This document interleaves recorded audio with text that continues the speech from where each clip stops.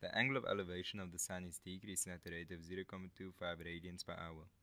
How fast is the shadow cast by a 400-meter building increasing when the angle of elevation of the Sun is pi over 6 radians?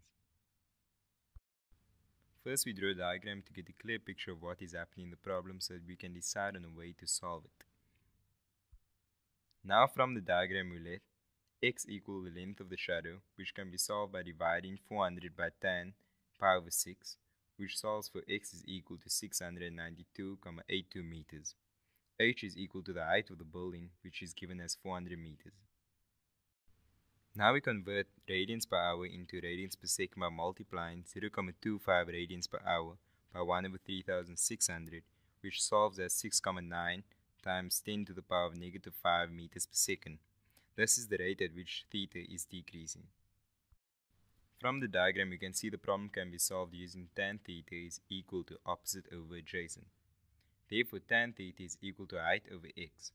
Height is a constant and therefore 400 can be substituted into the equation. We can now derive the equation by using implicit differentiation by deriving with respect to theta. We then isolate dx over d theta and solve for it, which gives 0.11 meters per second is the rate at which the shadow is increasing.